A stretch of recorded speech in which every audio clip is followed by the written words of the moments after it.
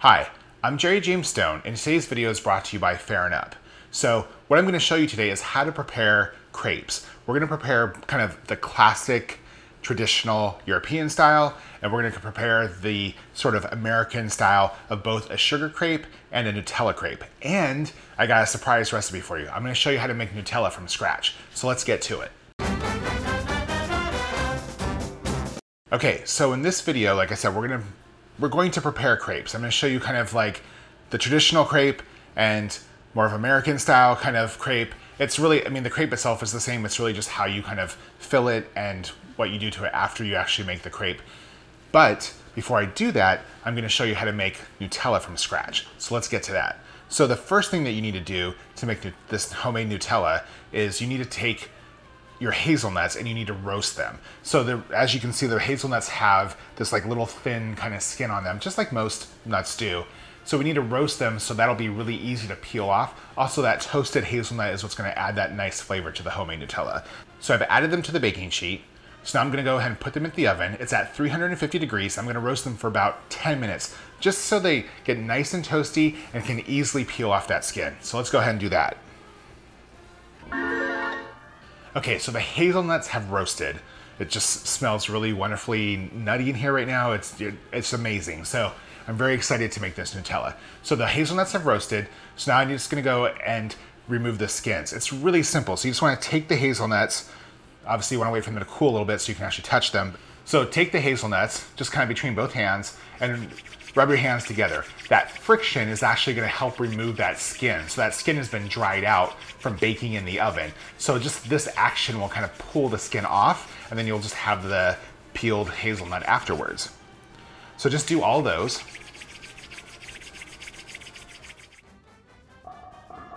And when that's done, we're gonna add our hazelnuts to our food processor. And just puree that until they're like really, really, really finely ground up. Now we need to melt the chocolate. So this is really super, super simple. I just do it in the microwave. You don't actually need a double boiler. Just take your chocolate, put it in the microwave for like 10 seconds, take it out, mix it around, run it for another 10 seconds. You just keep doing that until it's fully microwaved. And there you go, melted chocolate. Okay, so I'm gonna mix in a little bit of oil. And you wanna use a neutral oil in this capacity because you don't wanna have any sort of like strong olive oil or any, you don't want anything that's gonna like take away from the chocolate or the hazelnut. So you want a nice neutral oil. I'm using canola oil, just to thin out the chocolate, and that'll help kind of incorporate it with the hazelnuts. So let's go ahead and mix that in. I'm gonna add it to the food processor. Now we're gonna add in a little bit of vanilla extract and some powdered sugar. Now the reason I'm using powdered sugar is the powdered sugar will incorporate a lot faster than if you were to use granulated sugar. And then we're just gonna puree it.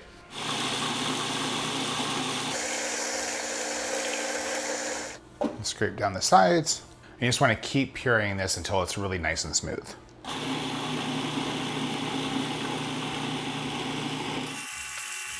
Oh yeah, this is looking really, really good. Okay, so we made our homemade Nutella. Now it's time for the crepes. Like I said, we're gonna make a traditional sort of European style crepe, both a sugar and Nutella one, and we're gonna make sort of like the American style of the same thing. So let's get to making the crepes. As I mentioned before, this recipe is brought to you by Fair & Up.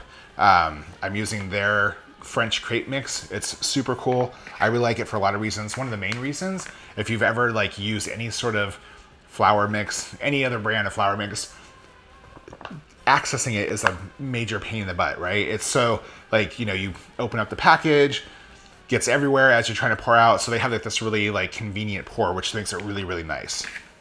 The thing that I really love about the Fair & Up mix is just how easy it is. It's simple, 2 ingredients, the mix and milk. Now, that said, you can use whatever milk you want. You can use regular milk, and by that I mean conventional milk like cow's milk, or you can use almond milk or soy milk, hemp milk, whatever you want. Actually, if you're in a pinch, you can even use water. I've done that just to let you know.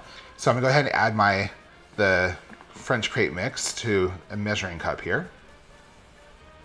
Okay, so I said we measured out the Fair & Up mix. Now we're gonna add in our milk. Like I mentioned, you can actually use any kind of milk. You can use regular milk, almond milk, soy milk, whatever you need to whatever you prefer. Go ahead and add that in. Now we're just gonna mix it all.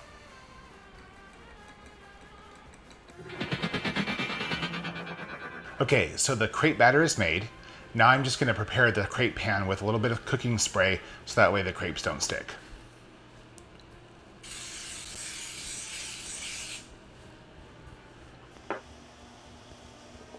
The pan is heated up and now we're ready to start making our crepes.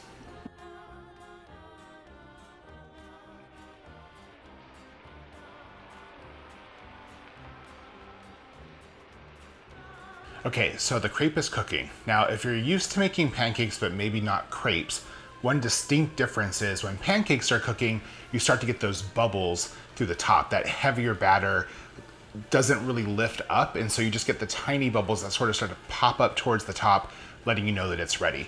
With crepes, the batter is a lot thinner, a lot lighter, so you don't quite get those bubbles. You get like these just giant steam pockets, as you can kind of see, lifting up and like popping out.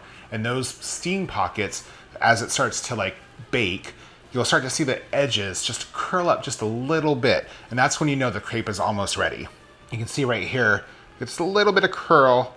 It's easy to move from the pan. You can kind of take a little bit of a peekaboo. It's not quite there yet. Okay, so the crepe is ready to flip. I like to use this little kind of long, skinny silicone spatula. You can use whatever you prefer, but I find it really easy to kind of get under the whole crepe. And there you go, flipped. Now to make a few more. Okay, so our crepe is ready. Now I'm just gonna carefully remove it from the pan, and we're gonna prepare the first one, which is a traditional just sugar crepe. So I have my crepe here. It's a little hot. I'm gonna fill it with a little bit of sugar, maybe a little bit more. So these crepes, we're just gonna roll up. So what to do is just take it, fold it over, and then carefully, it's a little hot, so it's a little hard to work with at first. And just carefully roll it up. Okay, so we did our traditional version of the rolled sugar crepe. Now we're gonna do the American version. So we're gonna start off with a little bit of melted butter. I'm just gonna brush the crepe with a little bit of butter. Nice and coated. And we're just gonna add in our sugar.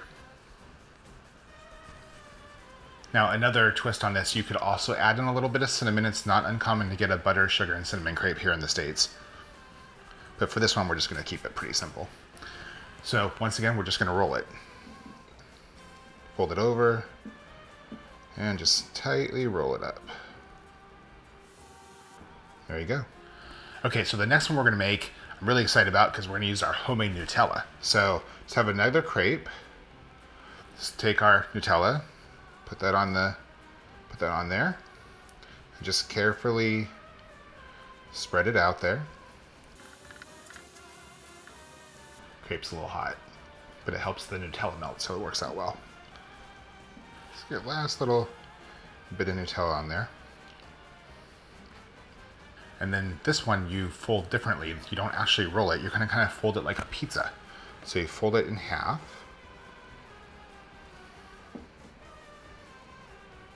Then you fold it one more time, so it's kind of like a slice of pizza.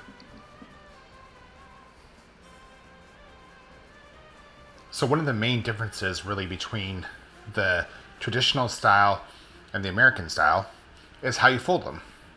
So when it comes to the Nutella crepe, you kind of fold it more like a pizza.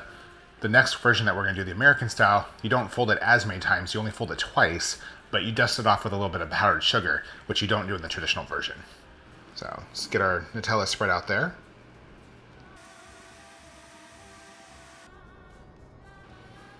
So we're just gonna fold it in half. So unlike the traditional version, we're not gonna do that third fold. We're just gonna keep it in that kind of quarter crepe space. And that's all it takes to fold those two different versions. The traditional version of the sugar crepe, the traditional version of the Nutella crepe, the American sugar crepe, and the American Nutella crepe. Now, like I said, there's one final difference is that we actually are gonna dust them with powdered sugar. Just gonna Dust them off. We like our powdered sugar in America. Okay, now we're gonna do the same thing to the rolled crepe. Just gonna get some powdered sugar on there. And that's all it takes. Now you know the perfect way to prepare crepes. So like I said, if you're making the traditional sugar crepe, what do?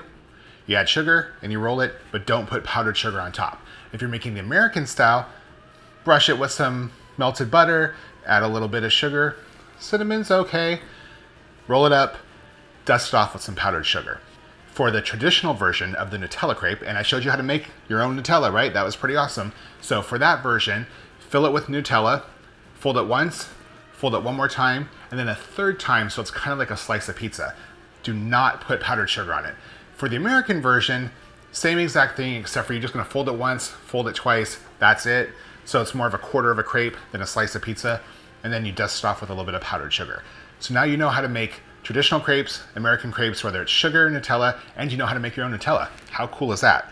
Okay, you guys, so once again, check out the Fair and Up stuff. Like, they have pancake mixes. In fact, if you want, you can look on my channel and you will find a ton of amazing pancake art using this mix. Well, not this one, this is the crepe mix, but using the pancake mix. But check out this crepe mix, makes it really super easy to make delicious crepes anytime that you want them. You just add milk or almond milk or whatever you want to add. Like I said, you can also add water if you want. It's up to you, it still works out well in a pinch. Check them out, go to their website. So that's it. So that's all it takes to make those delicious, delicious crepes. If you like this video, give me a thumbs up. If there's something that you want to see, hey, drop a comment below. And if you like to cook like I do, please subscribe. I release new recipes every single week. And once again, be sure to check out Fair and Up. I'll see you guys next time.